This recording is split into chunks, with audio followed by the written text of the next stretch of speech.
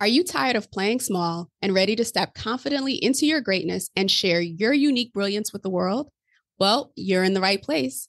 I'm your host, Sabine Gideon, and I've dedicated nearly 2 decades to empowering individuals and leaders as they confidently navigate the twists and turns of life and career transitions. If you're seeking direction, connection, or just a little push to play bigger, consider this podcast your VIP pass to a community that genuinely understands your journey. Join me every week for candid conversations and practical guidance designed to help you navigate the challenges of life and business, foster a growth mindset, and cultivate meaningful connections. It's time to embrace your inherent power, define your unique purpose, and prosper in every aspect of your life. Let's get started.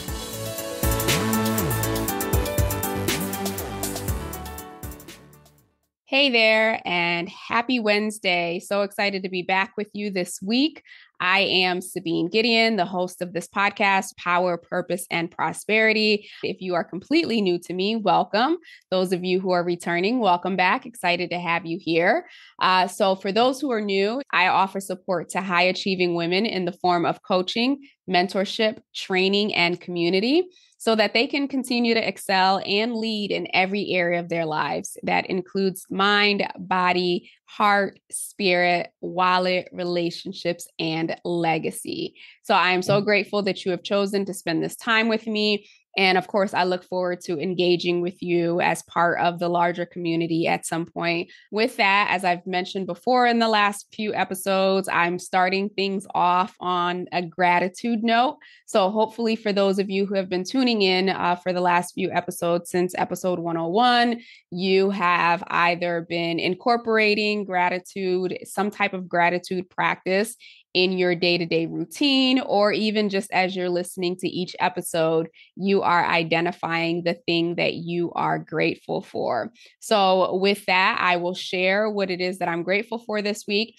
And while I'm sharing, again, I invite you to think of something that you are grateful for, either something that happened today, something that happened earlier in the week, earlier in the month.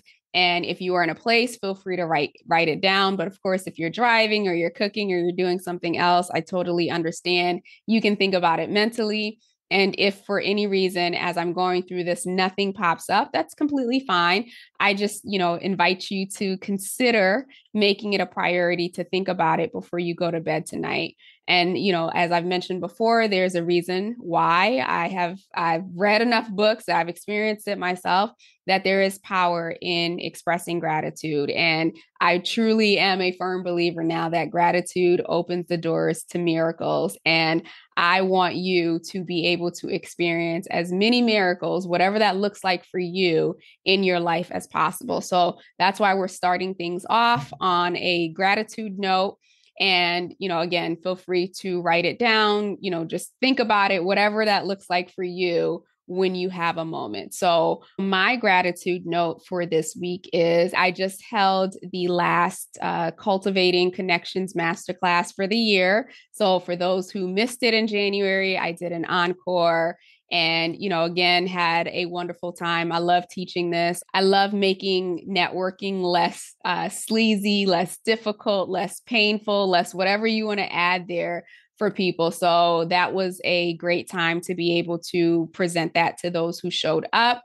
So hopefully in that time, you found something that you are grateful for. And of course, I'm always grateful every single week that you choose to download, save, subscribe, share, whatever it is that you're doing of the show, and the feedback that you give, and hopefully it's helping, it's supporting you in your growth. So with that, I'm gonna go ahead and dig in here. So today's focus, I'm not going to go into details about the recaps, but as you know, if you've been listening the last couple of weeks, if you haven't, feel free to go back to episode 101. That's when we started this particular series, and you can catch up. So far we talked about ecosystems, right? Identifying what are the core ecosystems, who are the people that you know within those ecosystems. We also talked about your value assessment, or completing a value assessment. That is both a self-assessment and then kind of a mini 360 of the people who know you and love you most. Hopefully you've been able to do that. today we're going to create what I like to call the connectors inventory list. And then one more thing we did talk about starting off is the connectors mindset. Going back to the ecosystems that I detailed, ideally at this stage or at this step, once you've identified, the list of people that you will go through and separate them out into which ecosystem they fall into. So again, you can do that on a spreadsheet. I wouldn't recommend pen and paper, especially since I told you to think through like about 100 or so. But ideally, once you have a spreadsheet created, or if you want to get fancy with it and if you have a CRM system, you can set it up there. Once you've gotten your list of names, you are then going to identify which ecosystem they fall into.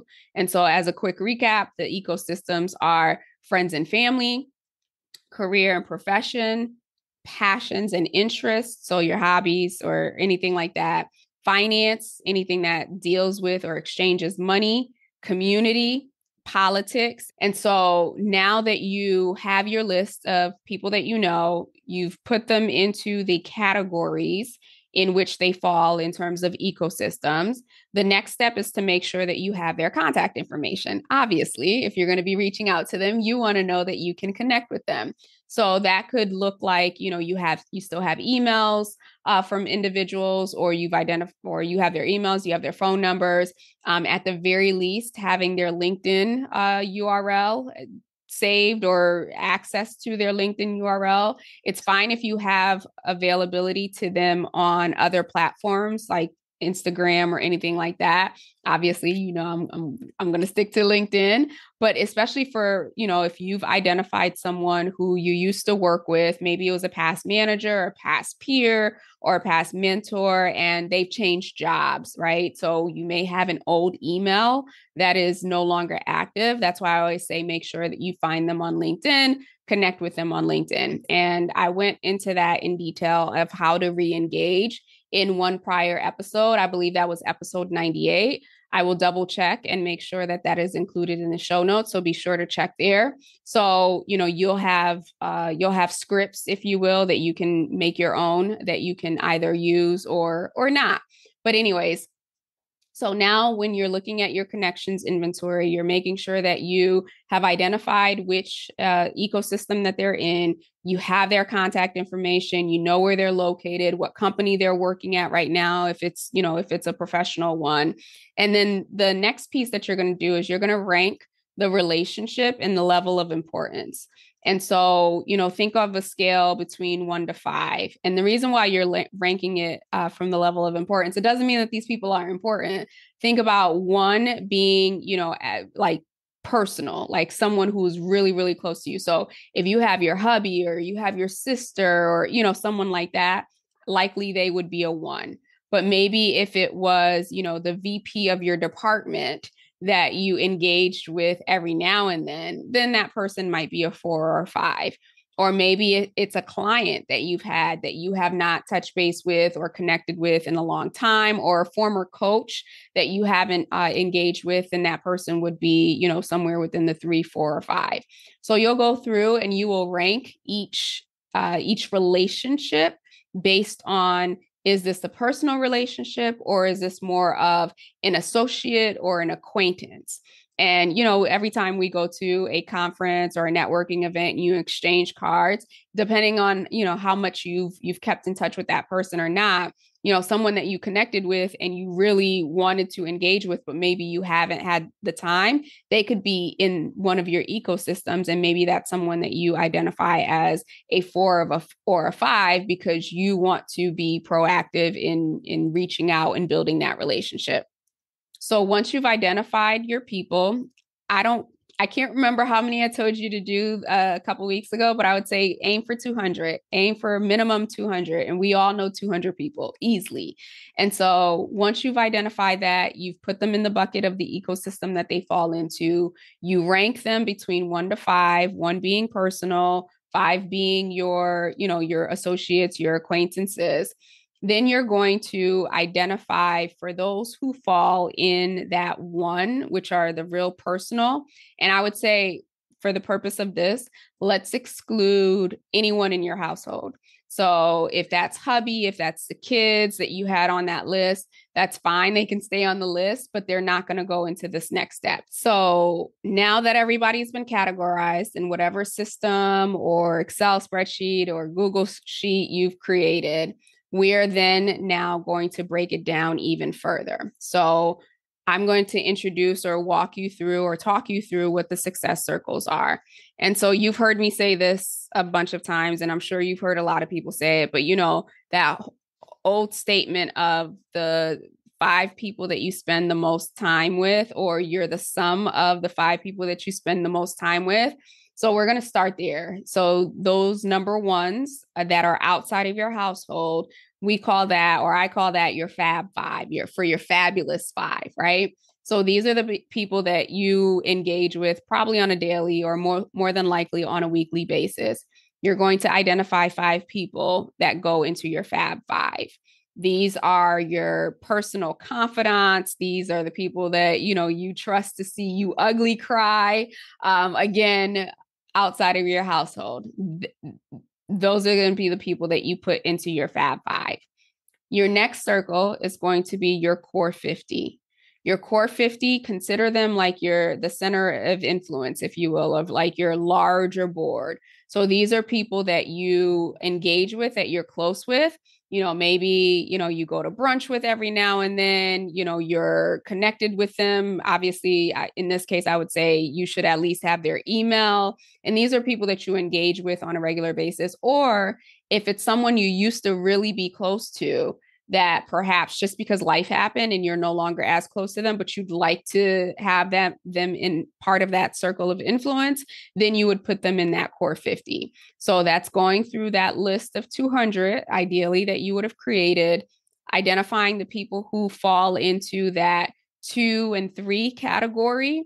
And those are the individuals that you would identify as part of your core 50.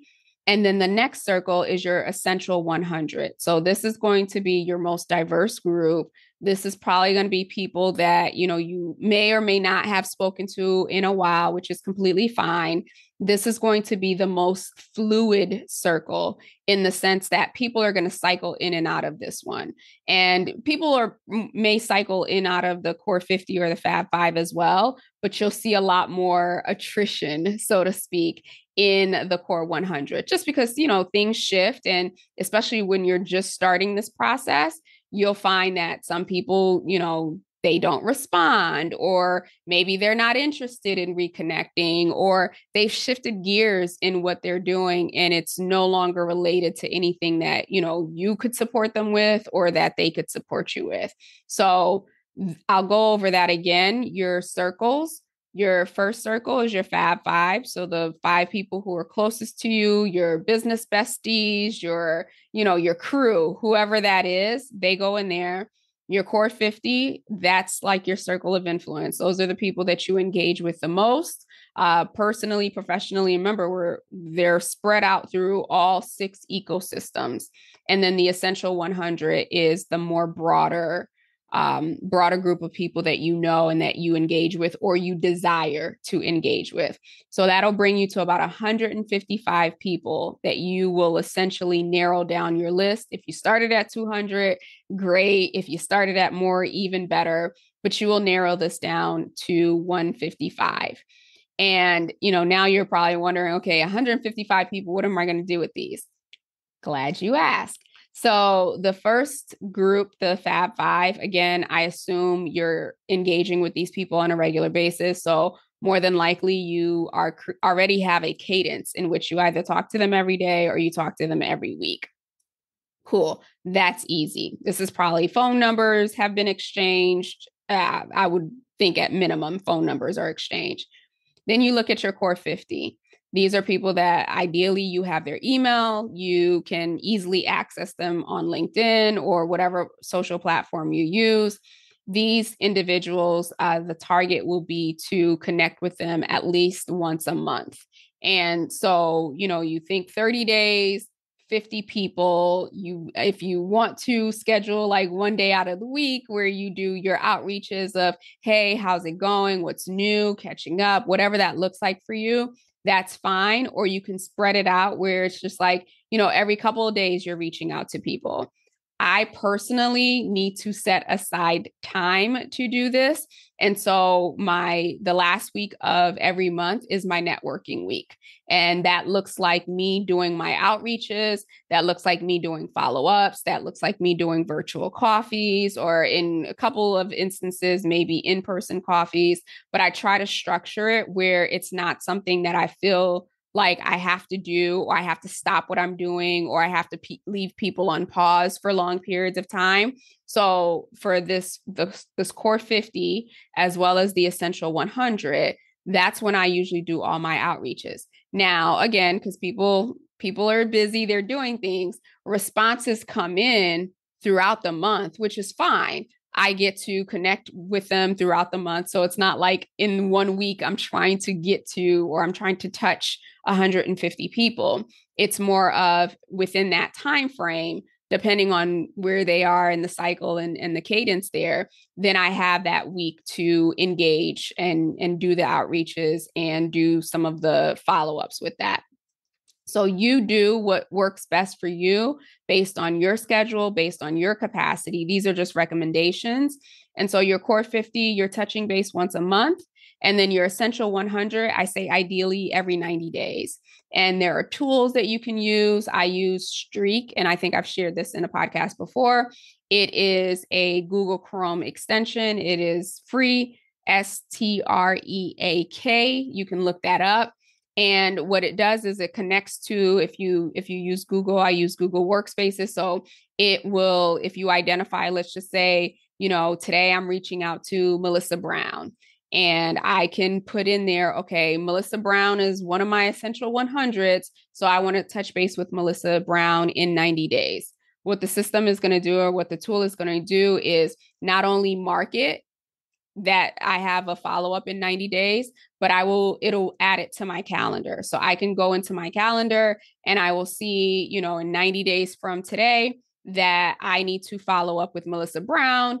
It's going to send me an email on the day of, and I think it sends me an email every single day until I check it off that I've already connected with Melissa Brown. So for those who need accountability, so that they can stay consistent, this is a great tool. I obviously have my regular CRM for business purposes, but I don't use the CRM for this particular case because this is relationship building. So I choose to make it manual so that it's still humanized, as I shared before. If I'm doing a larger email mailing about an event like the master classes that I'm doing, I'll use my regular system for that. But if it's just more of the touch basis so that I can follow up with people as they respond, I just use my regular email account and I leverage the tool Streak to support me in doing that. So to recap, you're going to create a list of at least 200 people that you know. You're going to identify which ecosystem they fall in, or it might be easier for you to look at the 6 ecosystems and then make a list of the people that you know there. Once you've done that, you will then rank the individual based on their level of importance, or maybe I should say level of closeness to you. So 1 is, a very personal relationship, and 5 is someone they're more of an associate or an acquaintance, or maybe someone you want to build a relationship with. Once you've done your rankings, you will then go in and identify your 3 core success circles. So your first one is your fabulous 5. Those are the people who are closest to you. Those are the people who you have their number and you talk to them either on a daily or weekly basis as it is, or maybe you want to. The next circle is going to be your core 50. This is your circle of influence. These are individuals that might be in your industry, people that you've worked with in the past, these people. So either you have their email, or at the very least, you have access to them on a social platform, ideally LinkedIn. And then the next circle is your essential 100. So that is the broader, more diverse, maybe people that you haven't touched base with in a long time, maybe individuals that you follow, call them influencers or whatever, and you want to build a relationship with them. So once you have your 155, your list of 155, and you've identified which circle they fall in, Then you create a process. You create your own internal process, whatever that looks like for you, and cadence of how often you're going to reach out to them. So your core 50, my recommendation is at least once a month. And again, it doesn't have to be like you're meeting with everybody once a month. It could just be an email. It could just be a message on LinkedIn. Hey, thinking about you. It can be a text message, whatever that looks like for you. And then the essential 100, I say about a quarter. Once a quarter, you want to touch base in some capacity. And I can't say this enough. You want to use some type of tool to notify you or to create that process so that you don't have to, you're not always thinking about one of these lists, that you just make it easier for yourself and you don't have another reason to talk yourself out of reaching out to people. So that is the bulk of it. I mean, you're going to do the bulk of the work once you identify which ecosystem they fall into. But once you have this process going, it makes it easier. So, let's just say for the very first time, you reach out to your essential 100 and maybe only 30 people respond to you or they engage with you. Cool. That's fine. You can choose, okay, of the 70, who do I really want to follow up with? Maybe in 90 days, you follow up with them. Or if you're not getting a response after that, then maybe that person comes off the list. And then also, especially if you're going to events, if you're engaging, if you're networking naturally, there might be people that you're like, I definitely want to add this person to my list. And so you can play around. Like I said, the essential 100 is going to be the most fluid. And then you might find that people move from the essential 100 down into the core 50. That's certainly happened to me. So that's what I have for you today. And then the last thing that I just want to share with regards to She Leads Network, those doors are closing. I have decided to close the doors. And when I say close the doors, I mean enrollment. We're not going anywhere. We're riding this out. But the enrollment doors are closing soon. And once they're closed, I won't be opening them back until November. So if you have been on the fence, if you have questions, whatever's going on, feel free to reach out to me. I'd rather you reach out to me, ask questions. If there's something on the website that is not clear, support@SabineGideon.com. I monitor that mailbox and will be happy to answer any questions that you have. Hop on board, get some support, build your network, build your relationships. And, who knows, you're more than likely be adding some individuals to your core 50 from this group. So with that, I will leave you. Have a wonderful rest of the week and we will talk soon. Take care. Hope you enjoyed this week's episode. If you found today's conversation helpful or got a piece of insight that you plan to implement in your life, I'd love to hear from you. Connect with me on LinkedIn @Sabine Gideon and send me a message, or feel free to leave a review on either Apple or Spotify. I also invite you to share this episode with anyone in your network, another powerhouse possibly, who you think might benefit from today's conversation. Lastly, as always, any links, any resources, or any upcoming training is included in the show notes, so be sure to check that before you leave today. Until we chat again, have a blessed and powerful week.